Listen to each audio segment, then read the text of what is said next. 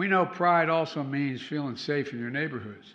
The fact that we've made enormous progress preventing and reducing crime. This show is some freaky shit. Well spoken, sir.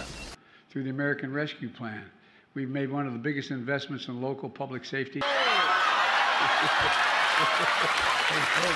ever. Over $15 billion. And much of it's gone directly to you to hire for your departments. Jesus, you got a one-track mind. It's always politics, politics, politics, politics. You've done a tremendous job putting these resources to work. You know how to do it. You disgust me. How can you live with yourself? And I'm not being solicitous. Mayors are the people who get things done. There's clearly some dementia. He's not lucid.